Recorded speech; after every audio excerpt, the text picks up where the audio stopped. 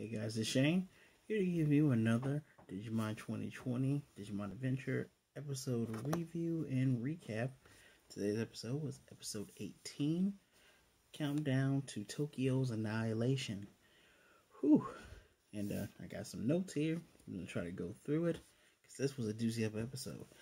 So, there was no encyclopedia at the beginning of this episode.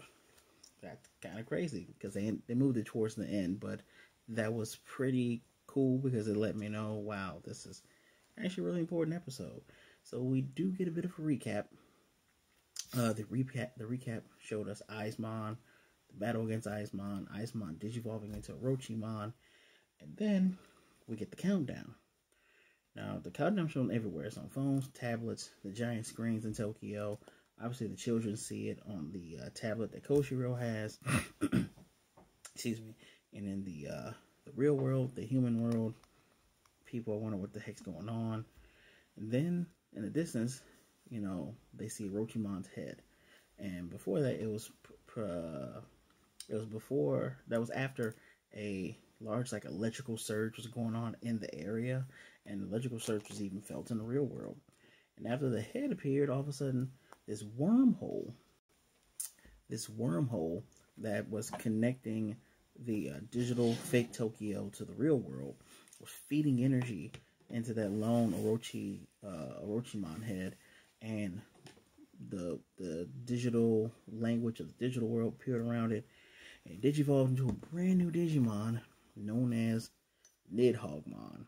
And I got a nice little picture of Nidhoggmon right here, just like someone had actually pointed out in the last video. That's what he turned into. I had no clue. I don't even know where the person found out this information, but they actually have a little blurb up on Wikimon. And Nidhoggmon is a colossal Digimon that takes a vast amount of energy into his body, constantly overheating, and you saw those little wings. Well, depending on the color of the wings, that lets you know at what danger level it's at. And the redder they get, the most dangerous it's at. Nidhoggmon repeatedly destroys and absorbs things, leaving nothing in its wake. Which is exactly what they were told, because Nidhoggmon, this is the first time this actually happened, spoke through Koshiro's little laptop. This is the first time we had an enemy Digimon actually speak outside of Ogremon. And and Andromon. And this thing says, I am Nidhoggmon. I have surpassed Ultimate. I am a Mega. So they're like, man. And of course in Japanese, Ultimate is actually perfect form, and the Mega form is actually called Ultimate. But again, I'm sticking to the English localization of the forms. So they all figure out this guy's huge, and only Taichi and Agumon and Yamato and Gabumon are trying to, you know, get themselves up, because everybody else is wiped out tired, and so they slowly start making their way forward. Because this, as you saw the picture, had a little tail. This thing is massive, and the tail was actually long enough that it encircled that large fake Tokyo, keeping basically all of them inside. This thing has eyes on its tongue, eyes along those scales. I actually thought what was its wings was actually mouths, because that's how massive and awkward looking it is. And excuse me, as they're going through this, a feather starts to appear in the real world in front of Takaru and Hikari, the siblings of Yamato and Taichi. And it's, you know, Koshiro's is actively telling them it's drawing in energy from Tokyo, and everything that's happening in the fake Tokyo is happening in the real world still. It is linked to them, and just like the blurb said, it's going to explode with energy. And once it explodes with energy, it's going to wipe out all of Tokyo. That's not going to be... That's a definite fact, given that it had broken glass from the fake Tokyo into the real Tokyo. Saying, I guess what the Aizmon line is all about I-beams, because this thing's firing crazy I-beams, and it's just breaking glass. Reminded me a lot of Shin Godzilla. This is very Shin Godzilla-esque, which is not a knock. It's actually pretty cool. And excuse me. So we get a purple light that's gathering from the phones. people's phones in the real world are getting hot. They're dropping them. Their people just starting to run away after that large electrical storm. And it's just Hikari. Yeah, Hikari, she's still there, kind of watching all this because she can still see this. See what's going on in the digital world with her brother. And at this point, there's only like 2 minutes left. And, you know, Tai and Yamato, they have this Naruto Sasuke moment where they say each other's names. Their Digimon digivolves to their champion forms. And they're running up this Nidhoggmon, this giant thing. They're running up, firing their blast point blank. But of course, it does nothing. And Nidhoggmon opens this giant maw. It just engulfs them in this light beam attack. Something that you would think they would just instantly disintegrate. But the feathers for the siblings appear once more. Both Takeru and Hikari, they reach for them. And in front of Yamato and Garurumon and Taichi and Greymon, they see a single feather. They are engulfed in some kind of blue light. And emerging from the light is once again Omegamon. Or as we know in English, Omnimon. Which if you haven't seen him before, it is this big guy here. Now, technically, that is the fusion of Wargreymon and Metal Garurumon. But of course, we had a miracle happen with their two siblings reaching out and sending them their wishes, because the hope of light and the crest of light and the crest of hope, which is Hikari's and Takeru's crest, merge, and that's how we get here. It's truly a miracle. And flip this over. I got to the Omegamon part, and you know, we haven't seen Mega form since the end of episode 2, beginning of episode 3. This was the first time we got Omegamon. And actually, Koshiro remembers seeing Omegamon be the one to destroy the missiles, stop the missiles from hitting Tokyo. So at this point now, they have 1 minute, and it is. I'm wondering how they're gonna pull this thing off. But we get a nice little flash back into the real world. There's about 6 kids around Hikari. They don't look like any of the kids from season 2 of the original Digimon series, or the Digimon Adventure series. So I don't know who they could be. Maybe it's just kind of showing you what could be. I don't know.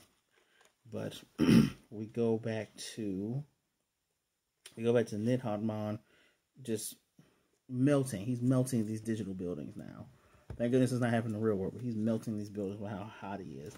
And he starts just blasting that same mouth wave that he hit them with before at Omegamon, with, you know, Taichi on this side, which is my left, and Yamato on the right.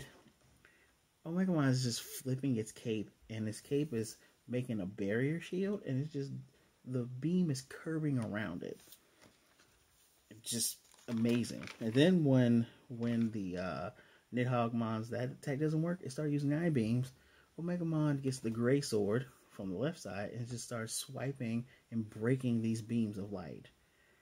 He busts out the Garuru cannon, freezes him, but that doesn't really do anything but hold him, because Nidhogg's energy is increasing, and it starts increasing so much, you know, tendrils around the whole entire city is moving, breaking the ground around them, and it just lets off this all-encompassing explosion wave.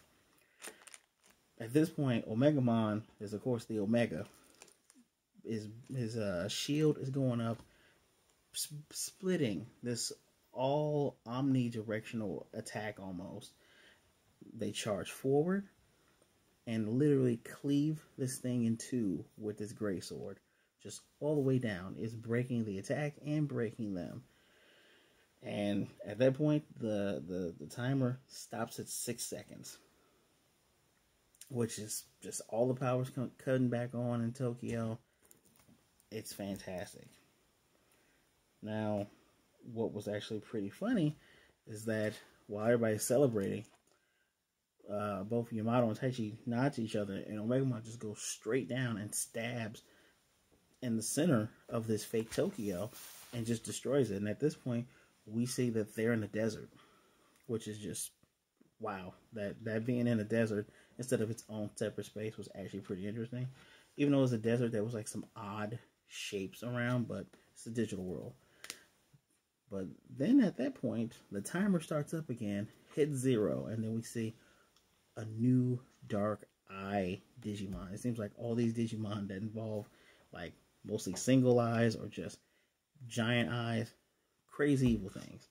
This thing's beating like a heart, opens up a rift in the sky, and just sucks in Koshiro, Tentamon, Joe, Goemon, Sora, Piyomon, and of course Mimi and Palmon. And it would have almost sucked up Taichi and Yamato if Omegamon hadn't used his cape to wrap around them, keep them sturdy and centered. And throughout the the nice little beating that we get with the single eye Digimon, we see Devimon. And we, after a quick commercial break, because you guys know how Hulu is, we get back. Agumon and Gabumon are now here, while Yamato and Taichi trying to figure out what the heck happened. Yamato says he felt like he felt a presence, and then from a giant dust storm, we get this ominous voice that's saying the human world was their feeding ground. They're gonna, the humans waste things and buildings turn to ash, and blah blah blah blah. From this giant sandy tornado, we see the visage of Devimon, and Devimon saying light was made to be swallowed by darkness. Any resistance is death. And of course Yamato and Taichi they're not having it. They're like, yo, where's our friends? What are you doing? Who are you? Are you the one that caused all this trouble in Tokyo? And this sandstorm thing sends them flying back, and of course Gabumon and Agumon are going to attack it. Their attacks go right through. It dissipates, and now Yamato saying at this point something else is going to happen in Tokyo, but like Taichi said, they have to go find their friends first, because now they know who's holding the Holy Digimon, because they try to ask, and of course Devimon doesn't answer them whatsoever. And this is where we are left, except we get a nice little panning into this dark area, this large dark tower that's very if you don't know much about the Digimon lore, the great sinful Digimon demons, they have their own towers that look very similar to that. Almost look like a Castlevania type tower with these dark crystals all around. And we see Devimon right in the middle of that dark castle. This is getting real good, guys. But I told you that there was no encyclopedia in the beginning, because of course they moved it to the end. Today's was Togemon. And Koshiro was making note that Togemon's eyes and mouth look like a Haniwa. And the actually, might as well look that up right now. I'm gonna look this up live. Haniwa is basically a it's a clay figure that was used for ritual purposes of the dead. Ooh. And give you a nice little example of what these things look like. He's wondering how much sand gets collected in it. He says he wants to have a look around, so maybe next time he will. Feel like that's not a smart thing to do. Next week's is likely is going to be Ikagumon. I'm wondering if they're going to start moving those towards the end now, and so that way we can get straight to the episodes. But they did give us a next time, and it looks like next time we're going to get another new Digimon, a large Digimon called Valvemon. I've seen Valvemon a couple months ago. I think he might have been fan created from kids in Japan. They're going to root around inside of him with some help from Leomon, it looks like. And then I saw Minotaurmon and what looks like Bullmon. This is getting crazy. I got a feeling now we're going to get straight on the path to Devimon. So I got a few moments. I guess I'll give you a little bit of fun facts.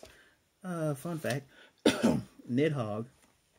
If you know anything about Norse mythology, the Nidhogg serpent is actually underneath the world tree that holds the 9 realms.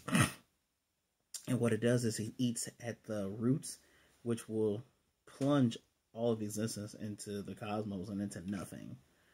So, meanwhile, the Nidhogg serpent isn't the only thing that resides within the roots of Yggdrasil, the world tree, in Norse mythology. People who play, what's that game, League of Legends, probably know about the squirrel, or is that Smite? League and Smite have the little squirrel that actually is in there too. So Nidhogg is basically also a term that they use for anything that was villainous or cowardly. Nidhoggmon pretty much fits the bill with trying to constantly destroy everything. So what do I give the rating for this episode? While I did enjoy it and it really pushed the story forward, I gotta give it a 4 because the animation for Omnimon / Omegamon in this episode was not as good as in episode 3. Episode 3 was movie tier, and this was, just anime tier. It you can kind of tell they might have had to switch production companies, or maybe someone else drew this, but the episode was great. Seeing the heightened danger, seeing the stakes being high, that pushed it up to a 4. Music was always great, and the reveal of this large, massive, evil Digimon was also great. Unlike other people online, I take no gripes with them having mega forms already. I mean, they got to mega forms in episode 3 with Argomon and with Omegamon. The one question I have now, how is Devimon, a champion level Digimon, able to orchestrate all these things?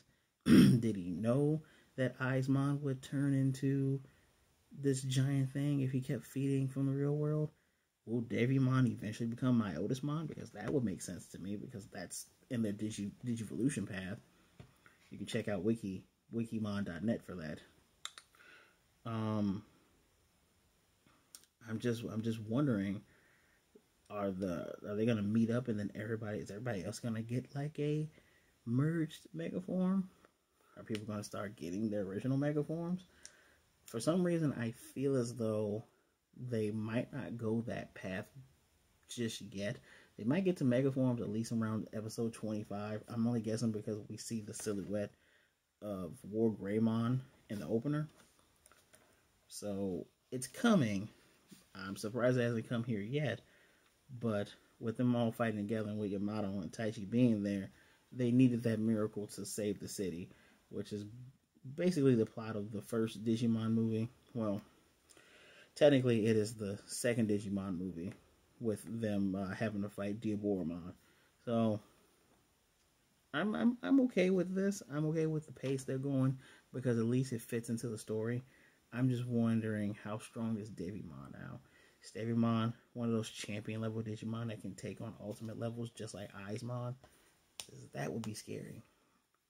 And now we know that Leomon is coming. We should do a little countdown into how many episodes Leomon stays alive. Because if I know anything about Digimon, Leomon usually dies sooner or later. But who knows, maybe he might live this one. But guys, tell me what you think. Tell me what you thought of the episode. Are you excited? Are you kind of upset because they're all split up and now we gotta have everybody join up again before they rescue the Holy Digimon? Are you excited about what's going on with Mega Digimon showing up and being absolute power forces that are going to destroy everything unless they have a miracle happen? I'm actually looking forward to the time when they each can Digivolve on their own, because that means the stakes are really going to get big then.